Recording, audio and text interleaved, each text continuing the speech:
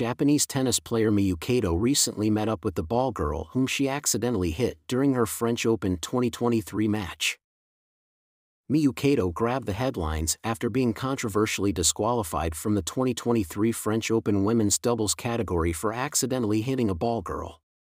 The unfortunate incident happened during her and Aldila Sutjiadi's third-round match against Bouzkova and Sara Sorribes Tormo on Sunday, June 4. Kato has now made amends with the ball girl who was reduced to tears after the overwhelming incident.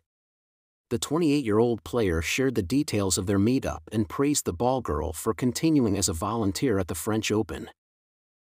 "I'm glad to hear that you are doing well and continue to volunteer as a ball girl. It makes me very happy to hear this.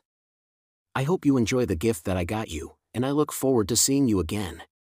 Wishing you the very best," Miyu Kato wrote in a social media post.